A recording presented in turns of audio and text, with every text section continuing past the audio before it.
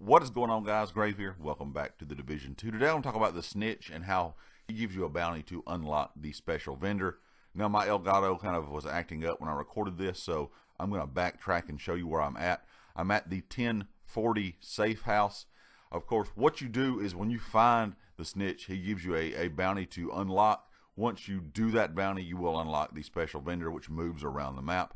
Now, the snitch himself will be a person that does move around the map as well. He kind of moves around depending on what enemies are in the area. So he may not always be in this location, but this was the location that I saw him the most consistently throughout my time. Sometimes I would get there and he would be gone.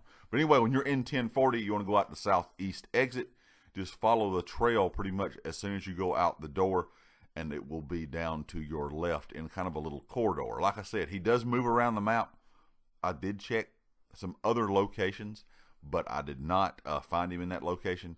I had some friends playing with me. We came back here, and he was here again, and it was within about 10 minutes from the first time we saw him. But the first time, of course, what happened was some enemies did spawn up when he was here, and then he disappeared. As you can see now that I've got the mission, he has disappeared again. But once you do the bounty, you will see this little white shopping cart on the map. Once you go down to that white shopping cart, now it does move around the map as well. This time it was on the opposite end of the map in the sewer. We will find some gold gear.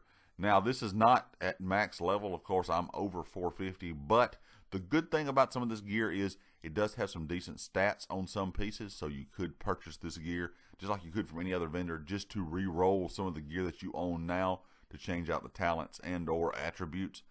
Hopefully in the future this gear will be updated to be higher level, and as you can see in the top left corner right above the knee pads there, that it does have a timer on it. At the time of me recording this, it was like a 5-day reset, so I'm assuming it's every 5 or 6 days when this vendor resets.